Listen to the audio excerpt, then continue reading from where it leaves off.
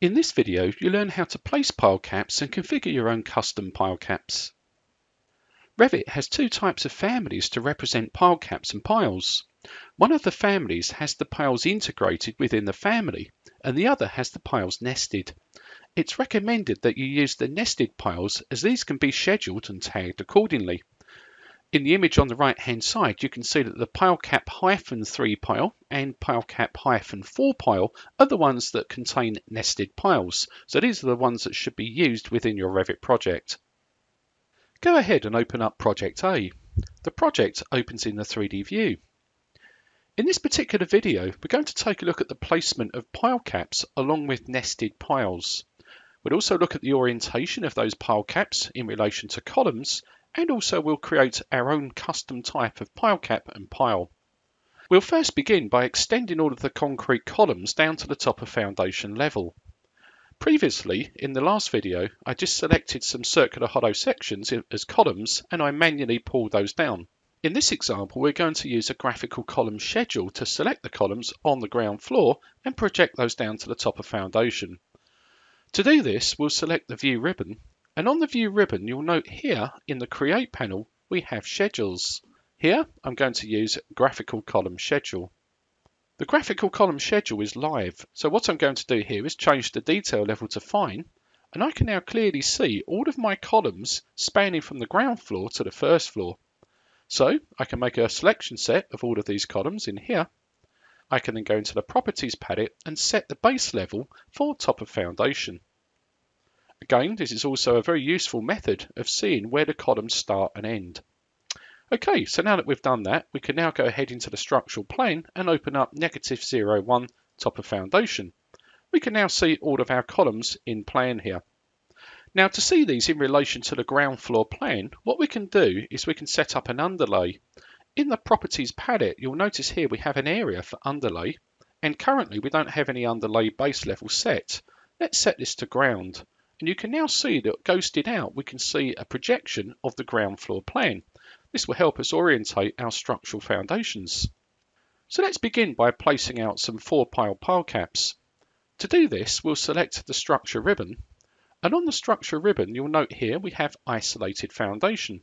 If I select Isolated Foundation, you can see that we have our previous pad foundation that we created in the previous video. In this example, we're now going to go ahead and load in some new families from the UK library. So on the Context ribbon, go ahead and select Load Family. In the UK library, let's go ahead and browse to the Structural Foundations folder. And in the Structural Foundations folder, you can see here we have a number of references relating to pile caps. These ones here are the pile caps with rebates to take the piles.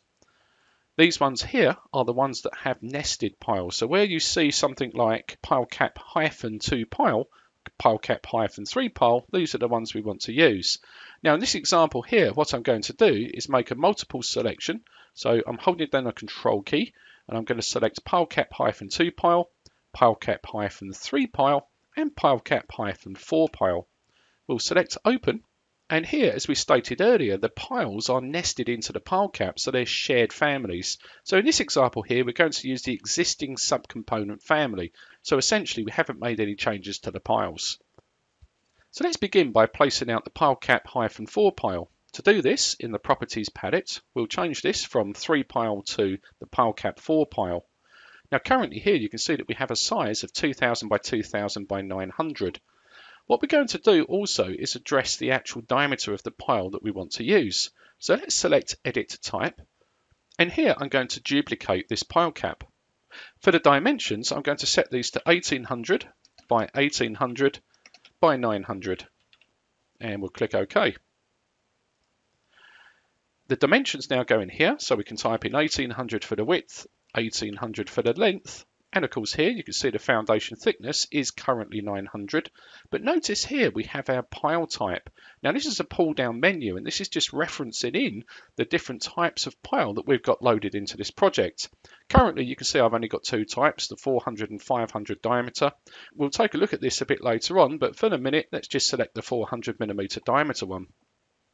We'll click OK and you can now see we have our new type loaded in. I'm going to begin by placing out these 4-pile pile caps along grid B. The quickest way to do this is to come up to the ribbon here and use at columns. We'll then make a selection set of the 4 columns, and you can now see the pile caps are placed, and we can finalize that by selecting finish. We'll do a similar thing here, so we'll select at columns, and I'll select these 2 column positions here, and also this column position over here, and this one over here, and again we'll finalize that by selecting finish. We'll now focus in on placing our pile cap 3 pile. So to do this, in the properties palette in the type selector, we'll change this now to pile cap -3 pile. I can use the space bar here to orientate the pile cap, and now we'll start to place out this pile cap here. So I'll begin by placing this on grid A2, and then we'll go to A3, A4, and so on. And we'll place another one over here. I'll press the space bar just again to orientate this pile cap. And we have one more over here. And then I'll press the space bar again, and we'll place down the remaining 4 triangular pile caps down on this bottom grid E. The rest of the columns are going to be supported by a pile cap 2 pile. So again, in the properties palette in the type selector, we'll select pile cap -2 pile. And now we can go ahead and place these at columns. Again, here I'll hold the control key down and pick this column position over here. And again, if I wanted to, I could use the space bar now to orientate all of those pile caps simultaneously. So this is the orientation we require. And again, we can finalize this by selecting the green tick. So let's now take a look at this in the 3D view. So we'll switch here to the 3D tab, and we'll orbit around the model, and we can now see all of our pile caps placed out. Now what we do need to address here is the concrete material that the pile caps are using. First, I'll exit the isolated foundation command by selecting modify. I'll then make a selection set of all of my pile caps. So this should be fairly simple to do. We can just get the model like this and take a selection of all of those pile cap families in there. Again, if you don't quite get those, you could use a crossing window like so. In the properties palette, you'll note here that multiple families are selected. Well, that's true because obviously we have lots of different types of pile cap and pile families. But what I can do here is go to the structural material instance parameter, and again we'll associate this to our global parameter, which was the C40 concrete. Okay, and we can now see all of our pile caps are using the correct grade of concrete.